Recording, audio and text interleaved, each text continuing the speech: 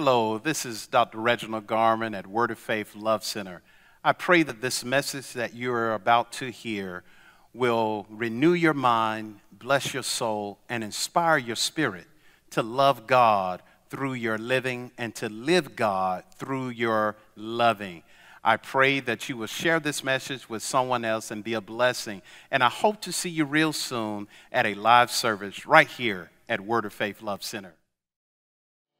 Amen, amen, amen. What an awesome, awesome God we serve. Amen. Awesome God we serve.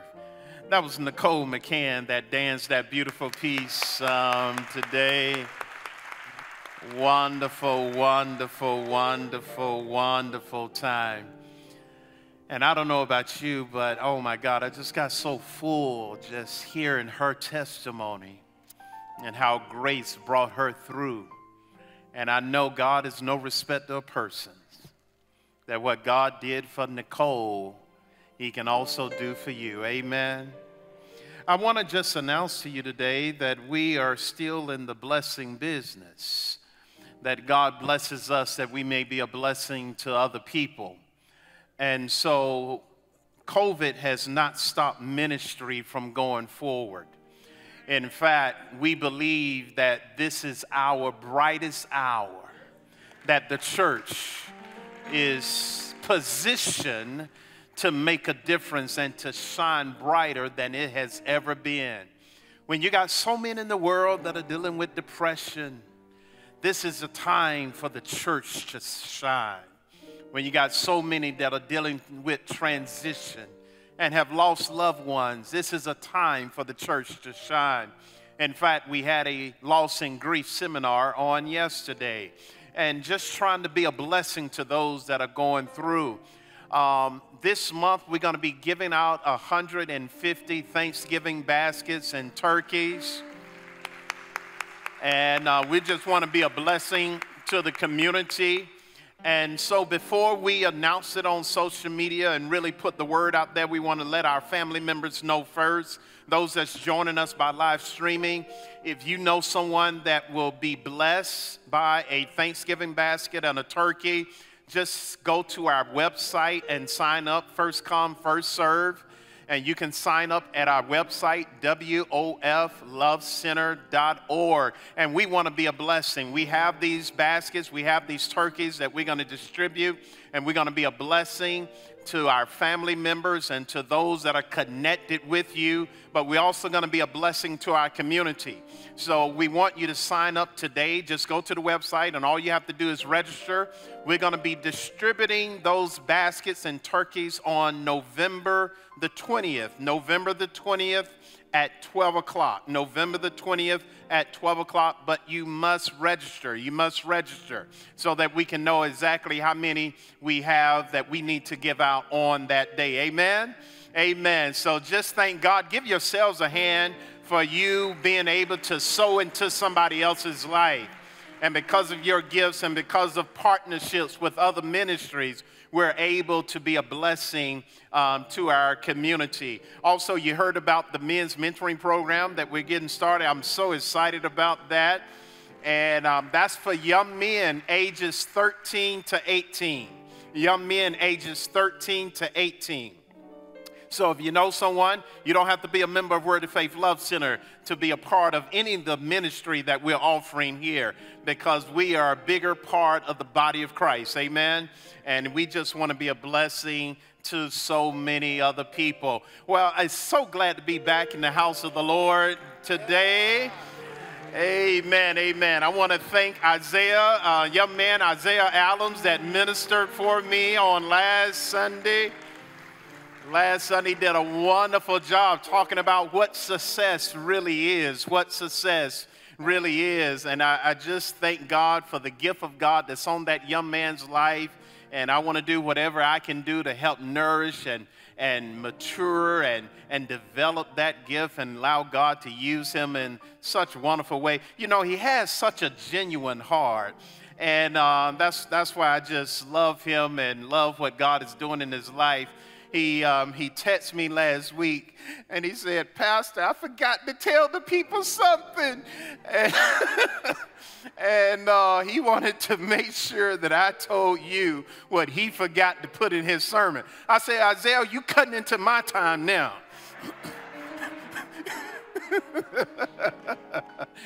But what Isaiah wanted you to know, he talked about putting God first, others second, and self third. And so he wanted you to know that even when you have a business, you have to consider that God first, others second, and self third.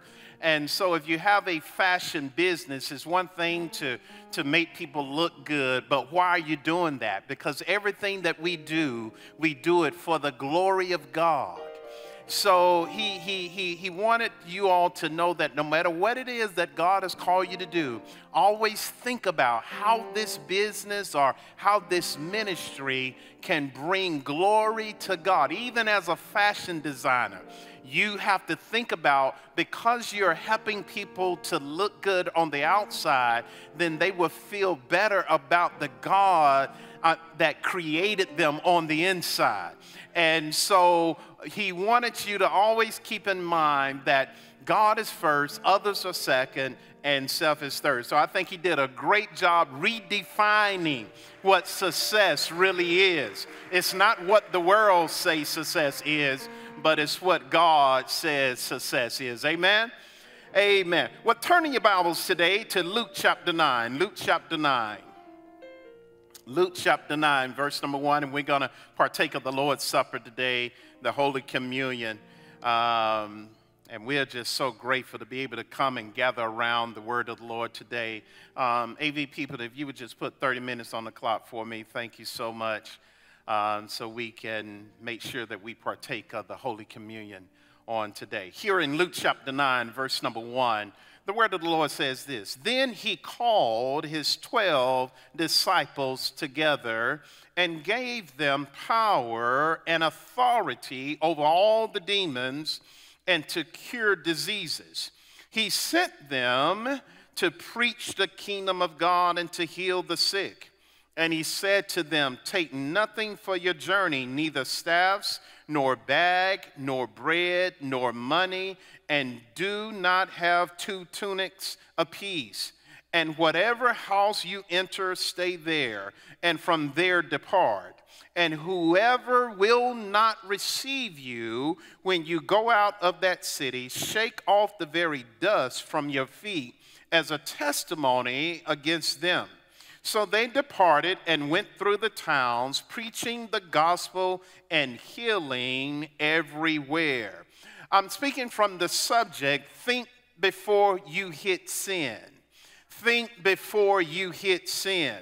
I realize, and I really should title this, Think Before He Hit Sin. Before He hit sin. We are all sent. We are all called to do something. God has called all of us. In fact, the Bible says in this text that he called his 12 disciples together and gave them power and authority. Then in verse number 2 it says he sent them. If God is calling you, God is calling you so he can send you. God is not just calling you for yourself, but he's calling you so that he can send you to somebody else. In fact, there is somebody else that needs your calling. They need your gift. They need your talent. They need whatever God has placed on the inside of you. It's not just for you, but it's for who God has sent you to. So what we have to understand, no matter what it is, whether we're a minister, whether we're in the fivefold ministry of apostle, prophets, evangelists, pastors, or teacher, whether we are a teacher in our education system, whether we're a lawyer, whether we're a doctor, whether we're an engineer, whether you're a mother, whether you're a father, a husband, or a wife, you have been called. You have been called so that you can be sent to somebody else, so that you can be a blessing to somebody else. God will first call you, then he will equip you, then he will send you. That is the order of God. God will call you, and then he will equip you, and then he will send you. Never go anywhere unequipped. God would never send you somewhere unequipped. So if God is sending you, that must mean that he has already equipped you for your assignment. Your assignment will always be bigger than what you think you can handle, but you're going to have to learn how to trust the equipment that God has placed on the inside of you. If God sends me somewhere, I know that God has already given me everything that I need in order to be successful, in order to do what he's called me to do, no matter how big the assignment is, no matter how big the challenge may be, no matter how much I may feel like I'm not qualified for it, he is always qualified for it. He is always qualified whatever he has called you to do, because God's will is God's bill. And if God ever tell you to go somewhere, you better go there knowing that you're not going in your own power,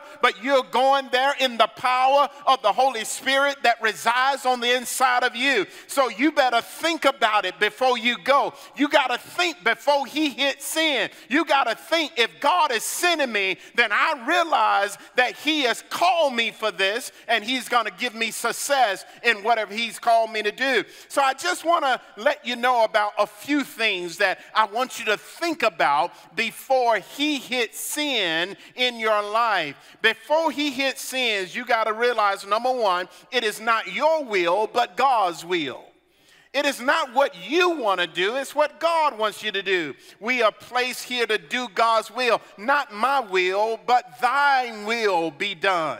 We got to understand that this is God's will for my life. And so other people may not like what you're doing. Other people may think you should be doing something else. But they got to understand this is not something that you chose for yourself. This is something that you discovered of why God created you to be. Your destiny is not a decision. Your destiny is a discovery. You think that you decided this? No, God already decided this for you.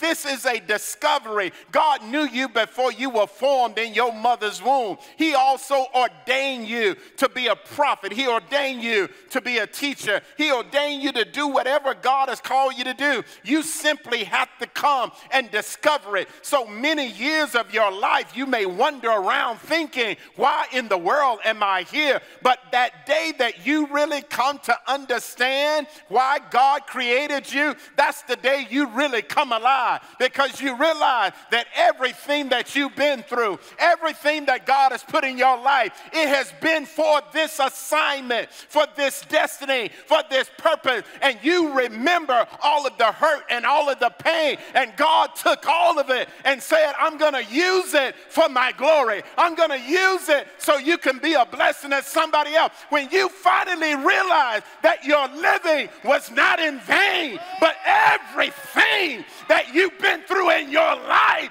God said, I'm going to take it, I'm going to put my anointing on it, and I'm going to help you to help somebody else. Yeah. Everything you've been through. Why? Because my God said, all things, every good thing, every bad thing, every pain, every power works together for the good of those that love God and know they are called according to his purpose, not my purpose. I didn't call myself. I heard a calling. Yes, sir. I didn't decide to do this. I discovered why I was created. Oh my. And when your decision becomes a discovery, you realize I can't take it back. I've come too far now to turn back now. I discovered that's why God created me. You become a powerful person when you realize this is why you're here. So when people think you don't belong, you can look at them dead in the eye and say, you don't determine my purpose, nor do you know my destiny. But my God told me this is why I'm here. That's why nobody can run you away from your purpose. Yeah. Nobody can talk you out of your purpose. Nobody can discourage you from your purpose because you realize you're not here because of them. You're here because God created you for such a time as right now. You may not like it, but you got to accept it. Yes, sir. Not my will, but thine will be done. When you know you're sent, you realize it's him that sent you. Number two, he will not send you alone. You can mess with me if you want to, but I'm not by myself. I got the Holy Spirit on the inside of me. When you realize you're not by yourself, you walk differently. You talk differently. When you realize you got some help, the old folks used to say, I feel my help coming on. Yes, sir. When you get tired sometimes, he will strengthen you. When you get lost, he will direct you. When you get empty, he will fill you. Tell your neighbor, say, you got help. You got help. You got help. He will never send you alone. That's why Jesus always sent his disciples 2 by 2. That's right. He never sent them alone. He never sent them alone. And I want you to know, I don't know who I'm talking to here today, but you're not alone. Sometimes you feel like you're by yourself, but you're not by yourself. Whenever you say yes to God, God has already spoken to other people that are called to help you. Whenever you say yes, it feels like you're all by yourself. But in the meantime, God has already spoken to somebody else and say, go help so-and-so. I want you to be there for so-and-so. God has already spoken to their heart even before you get there. Sometimes you don't even see your ram in the thicket until you start climbing the mountain. Sometimes you got to climb the mountain by faith and think that you're all by yourself, and you'll get to the top of the mountain, look over, and God's got help waiting on you. Where's your help? Your help is waiting on you on your road to destiny. Your help will not be at the starting line. Your help is going to be along the way. I ran in a 5K race about 2 weeks ago, and I got to the starting line, and I was all by myself. I said, Lord God, I got to run by myself.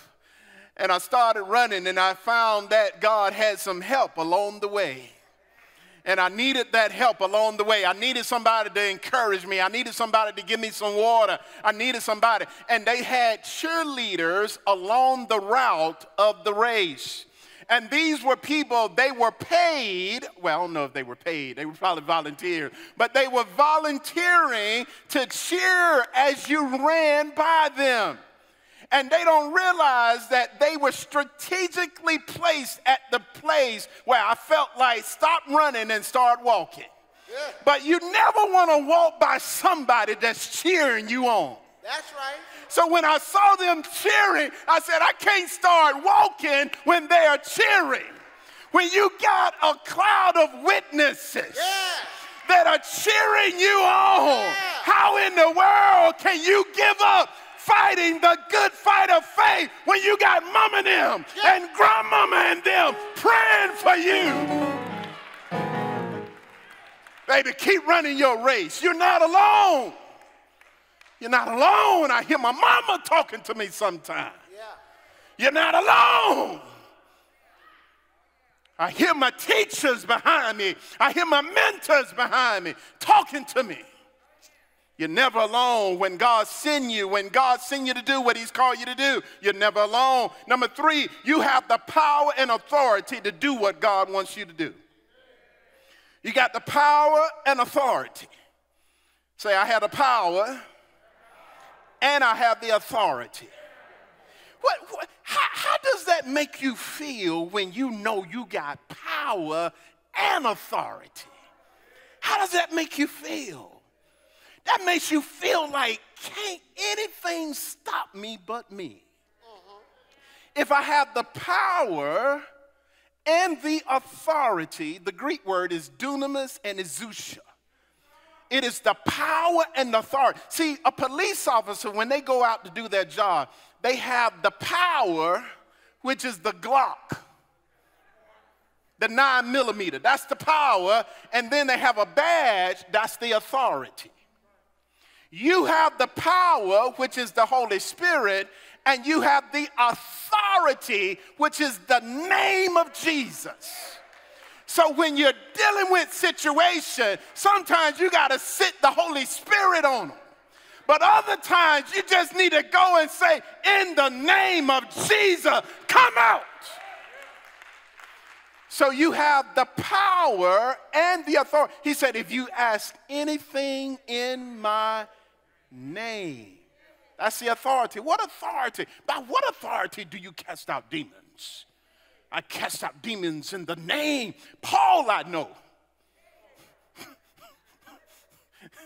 But who are you? See, whenever we go in places, you have to understand when God sends you somewhere, you have power and authority. When you know you have power and authority, let me show you what happens. Acts chapter 4, verse 31. Look at Acts chapter 4, verse 31. This is what happened when you know you have power and authority. And when they had prayed, the place where they were assembled together was shaken. And they were all what? Filled with what? The Holy Spirit. And then look at what happened when they got filled with the Holy Spirit. And they spoke the word of God with what? Boldness. See, people that are a little timid, they don't understand they got power and authority. That's right. When you know you got power and authority, you knock doors down. Come on. You bust into rooms. When you know you got power and authority, you don't allow foolishness to happen in your presence. Come on. That's right. When you got power and authority, you're like, as for me and my house, we're going to worship the Lord. When you know you got power and authority, you will speak to the enemy and say, listen, you have messed with my family long enough. Get up out of here, Satan. Stop being a wimp. And you got all this power and all this authority, and you scared to talk to people.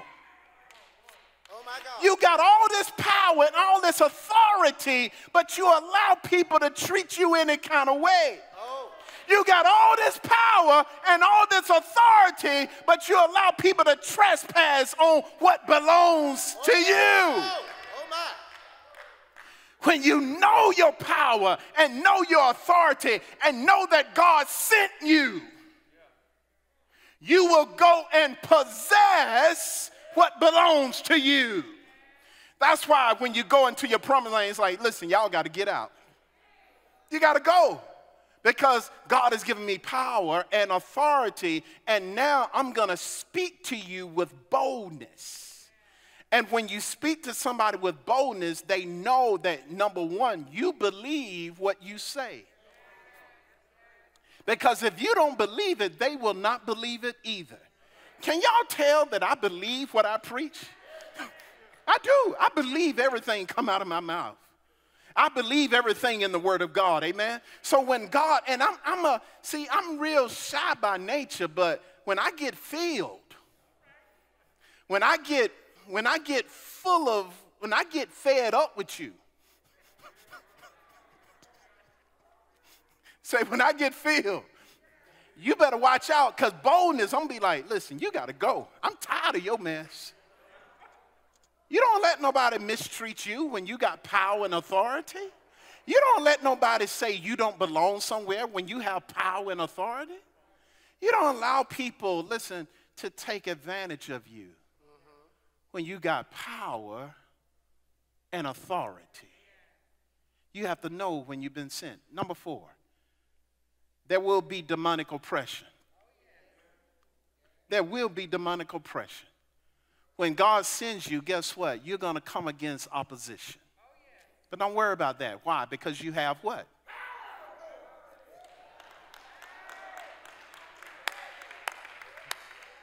Yes, sir. Preach it, Deke. Yeah, that's it there. Just because there is opposition. See, here's the problem. We got spoiled. We've gotten places too easily. And God is saying, listen, I need you to understand the bigger your purpose and your destiny, the greater the opposition is going to be in your life. So I don't know if you start crying over opposition, but you really should start praising God, because if there's that kind of opposition that's coming your way, then that must mean wherever God is sending you, whatever God is getting ready to do in your life, it must be awfully powerful. And that is the reason why the enemy is trying to discourage you. He's trying to distract you, because really the enemy is scared of your purpose. He's scared of your purpose because you don't mess with nobody that's not powerful. You don't mess with nobody that does not have a purpose and a destiny. The enemy is not going to waste his time, because you will defeat yourself if you don't know your purpose and your destiny. But the moment you come to understand who you are and whose you are, that's when all hell is getting ready to break loose in your life. Why? Because the enemy now deems you dangerous. You're dangerous now. And that's why the enemy said, I got to distract them. I got to discourage them, because I can't stop them. I cannot stop them. There will be opposition. Number 5, this is the 5th thing that you got to understand when you're sent. You must do what he instructed. You must do what is instructed. Now, what did Jesus tell the disciples in our text? He said, I want you to go and preach and heal. He sent them, verse 3, to preach the kingdom of God and to heal the sick, right? That's what he told them to do. Now look down at verse number 6. So they departed and went through the towns, preaching the gospel and healing everywhere. The worst thing you can do is do the opposite of what God told you to do. You have to do what is instructed. When somebody sends you, do what is instructed. If somebody tells you to pray, don't get up there and sing.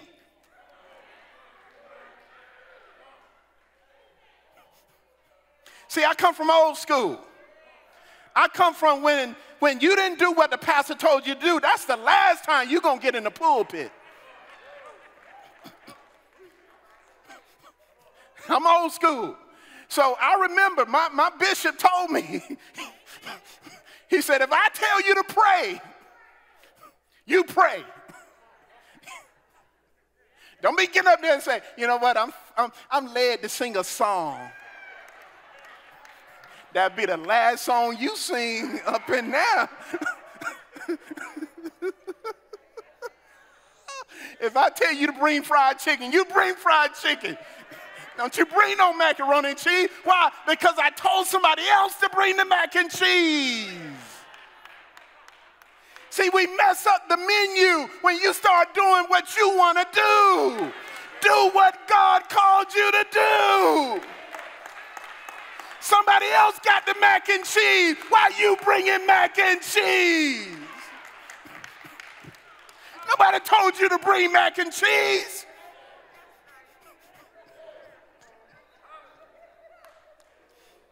Do what God called you to do. Do what he instructed you to do. Jesus told them to preach and heal. He didn't tell them to prophesy. What did they do? They preached and they healed. They did exactly what Jesus told them to do. And when you start saying, well, you know what, I got there and I was just led to, no, that means you don't know your assignment before you leave.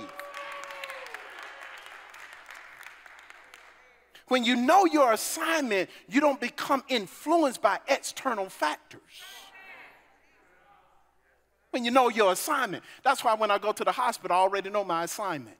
So when I go to the hospital and I see tubes everywhere, I'm not affected by external circumstances. Because I know my assignment. I don't care. This is what I'm here for. This is what God called me to do. I know my assignment. You can't allow other people to influence what God instructed you to do. Do what he tells you to do. Number 6, look at the next verse. I'm sorry, look at verse number 4. Verse number 4. What did he say? What did he say in our text? Verse number 3. And he said to them, take nothing for the journey, neither staff, nor bag, nor bread or money. He said, don't take anything. He said, don't take anything, okay? Don't take anything. When you're sent, you're going to have to learn how to trust in him.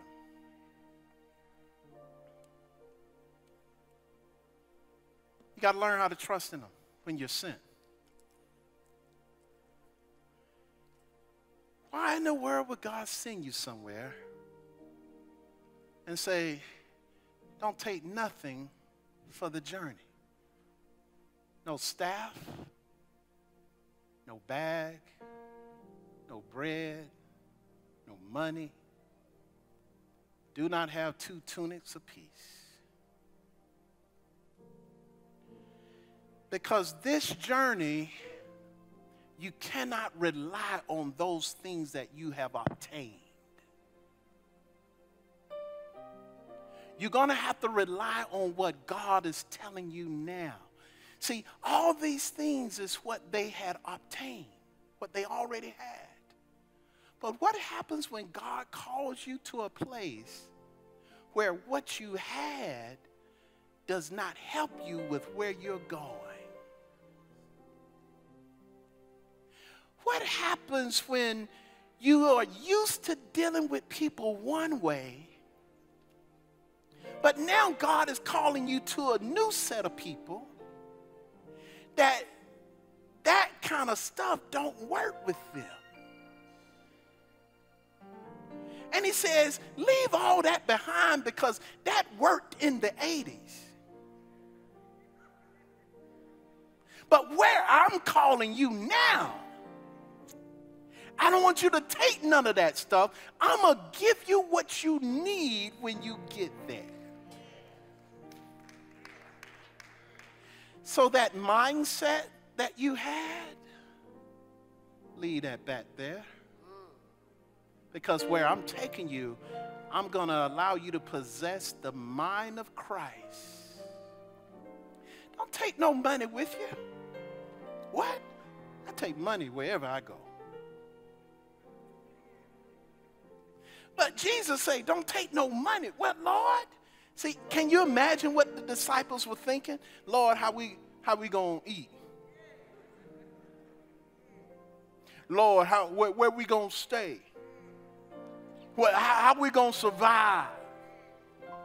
See, whenever God sends you someplace, he will always test how much you trust him. This was a trust test. And so God is sending you all somewhere, and I guarantee you, you're going to have to pass the trust test. You got to pass the test to say, hey, are you going to rely on your old ways of doing things? Or are you going to say, Lord, here I am. I'm in new waters right now. God, if you don't tell me what to do, what to say, if you don't provide what I need right now, I'm going to fail. But God, all I know is you sent me.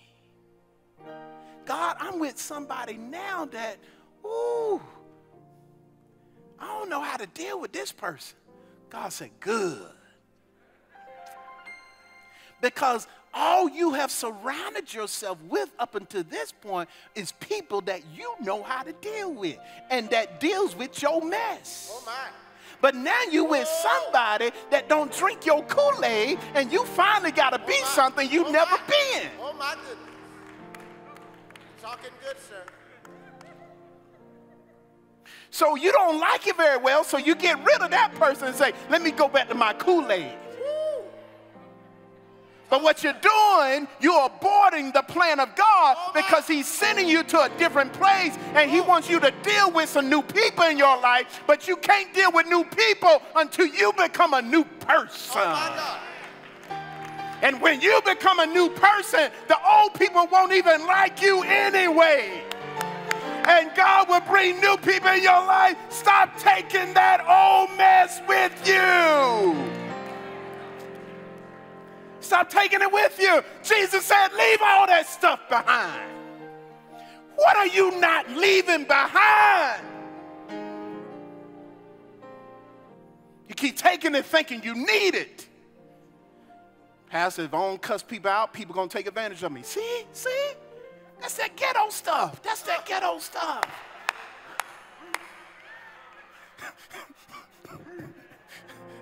I need this mouth, Pastor. This mouth has helped me survive all these years. Let it go.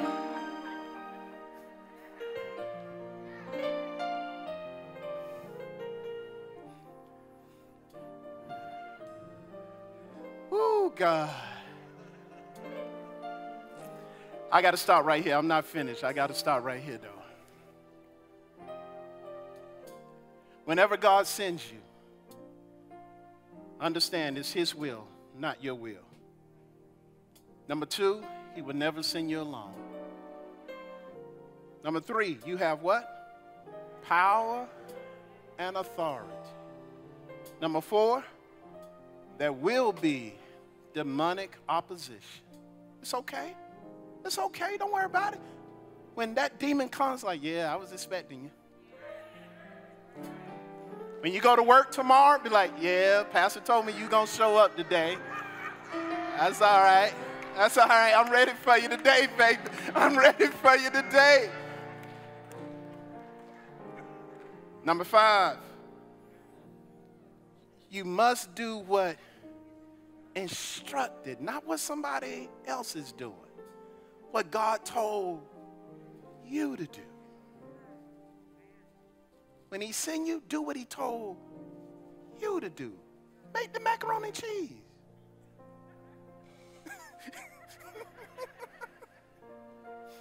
You know why they told you to make the macaroni and cheese? Because you make it so good. That's why Aunt so-and-so can't bring the macaroni and cheese, because it's all runny. But when you make that mac and cheese, boy, see, when you don't show up for your assignment, then I got to eat somebody else's mac and cheese. And nobody get blessed.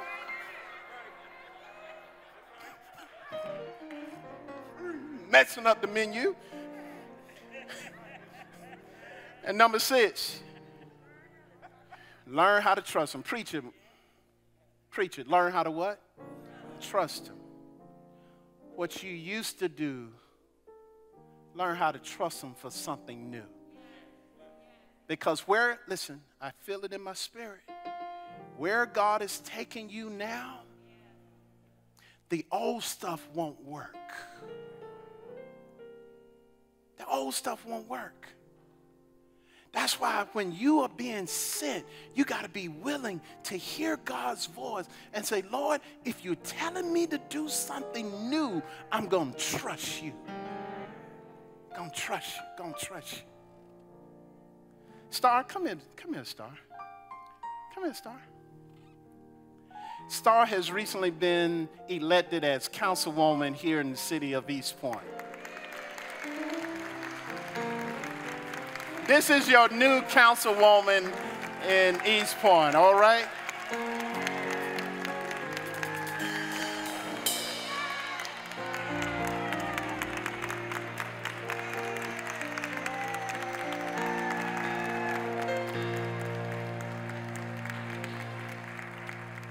Star, I heard God say, trust him. If we want a new East Point, we got to do new things. Be willing to leave the old in the past and trust him for new stuff. There will be opposition, a lot of opposition. But understand, God has given you power and authority. All right? And what God is going to do in you, he'll do through you. Because this is not coincidence that he selected you for this assignment. He called you, he equipped you, and he's sending you. And I want you to know, you got to do what he told you to do, and you must trust him, all right? And I just want to pray over you as you enter into this next assignment. Amen.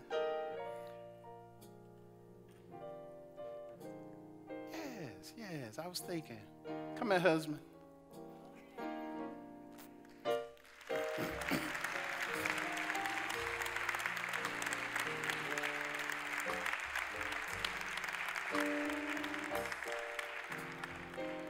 He never sends you alone. He never sends you alone, right? So, y'all together, hold hands. Father, Lord, in the name of Jesus, I thank you for the purpose and the destiny that you've placed over their lives. And I pray you give her the wisdom and the boldness to be able to speak, oh God, into systems that are not right, to injustices that are not right. God, I pray that she would trust in you, God, and that you would lead her and guide her. And that, Lord, you would give her favor with the citizens and with the government that is established right now. Father, Lord, may there be a sense of unity to come on that board, oh Father, and with the mayor. I pray, Father, that this city will never, ever be the same again. But God, may this mark the time of a new beginning. For every resident of East Point, we pray right now in the name of Jesus, that this will be a city, oh Father, low in crime, but high in purpose. God, we thank you, Father, for what you're doing right here in East Point. Now, may you equip your servant here to go before you and to be a representative for you in Jesus' name. Amen. Y'all clap your hands and thank God so much for you. Thank God so much. Thank God. Thank God. Amen. Amen. Now, this time we're going to prepare our hearts to receive the Lord's Supper, Holy Communion. I have 4 more things I'm going to share with you next week of what you need to think about before he sends. And the last 4 I will cover next week. Don't miss next week. Next week, we're also having baptism. Baptism is going to be a wonderful time as we culminate this message. And as we baptize some believers, amen? Baptism is a sign that the old has passed away and all things become new.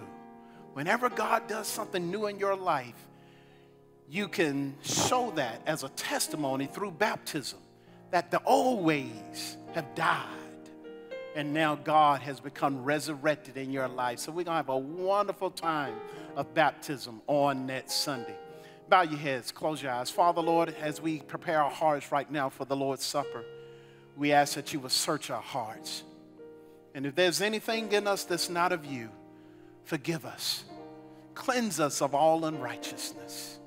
Help us, O Lord, to live a life that is pleasing unto you. Lord, we thank you for grace. We're saved by that grace, God. We have faith in that grace, that the blood of Jesus that was shed on Calvary was more than enough to forgive us and to cleanse us of all unrighteousness. Lord, we haven't done everything that we know we should do. And for that, God, we ask for forgiveness today. We ask and we repent today. And we ask that you forgive us. And as we partake of the Lord's Supper today, we renew our faith in you. We do this as a memorial to the gift that you gave to the world, the gift of your only begotten Son. And we give you all the glory, all the honor, and all the praise. In Jesus' name, amen. Stand to your feet, everybody.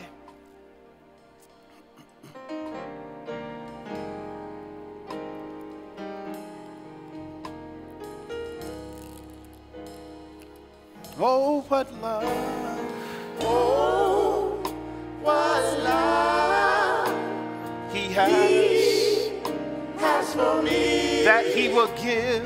that he would give his life. Oh, what love. Oh, has for me, that he will give. that he would give. He gave his only begotten Son. Oh, what love Lord, we thank you for loving us the way you do. has for me, That you gave your only begotten Son. that he would give his life. And when Jesus Christ was gathered together with his disciples, he took the bread and he blessed it and he broke it. And he said, "This is my body, which has been broken for you. By his stripes, we are healed." Say that with me. By his stripes, I'm healed. Say it again. By his stripes, I'm healed. Say it with conviction. By his stripes, I am healed. Take the bread, which was broken for you. Eat ye all of it in remembrance of him. And after the same manner, he took the cup and he said, "This cup represents my New Testament, my new covenant, my new agreement, that you're saved by grace, not by works, but his grace has saved us. In his blood, one drop of Jesus' blood was enough to wash us of all of our sins, both past, present, and future." He said, "Drink ye all of it in remembrance of me." Amen. Father, Lord, as we leave this place, but never ever from your grace, may your spirit rest, rule, and abide with us. And Lord, we thank you for that love that saved us, that redeemed us, that is with us each and every day. Now, Lord, as you sending us, thank you for being with us. Thank you for empowering us. Thank you for giving us wisdom. Help us to trust you more, to be what you called us to be and do what you called us to do. Now, Lord, I pray your divine favor upon your people.